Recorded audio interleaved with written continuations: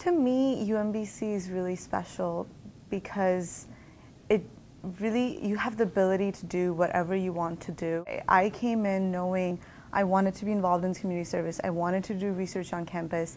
I wanted to be part of an organization. And all I had to do was just walk into those offices my first and second day on campus, and I was in.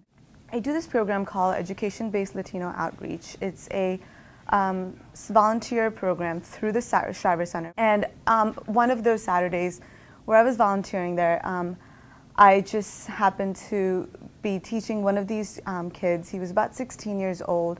He had been one of the most rowdiest kids in our program so far.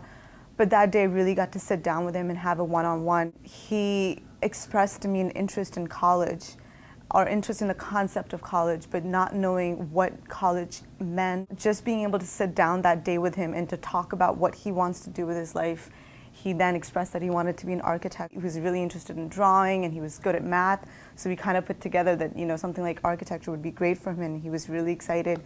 Just that one day really transformed a lot of things for me. It just gave me a lot of hope of just keep going and not thinking about the end result, and just knowing that every day you can make a difference in someone's life.